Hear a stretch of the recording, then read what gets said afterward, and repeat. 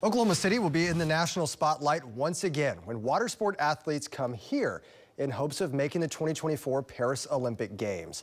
It was officially announced today that team trials for two disciplines will take place at Riversport the last weekend in April.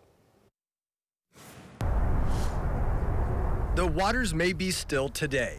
Soon, these rapids will have their place on the world stage.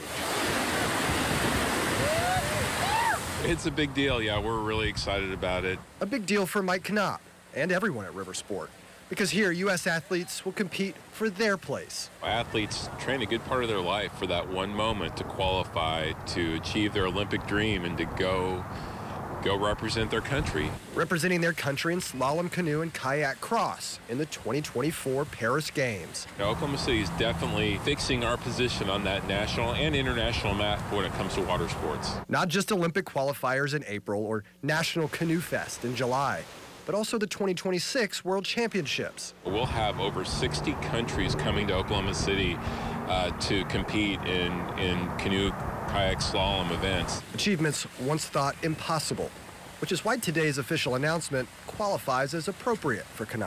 It's on the 30th anniversary of MAPS. We're standing by a river that was literally a ditch, for decades. And MAPS transformed that river. By that river, athletes can now accept their place in Olympic history before the Oklahoma City skyline. That allows us to do these amazing things. The skyline of a city once still. It just keeps getting better. Rapidly taking its place on the world stage.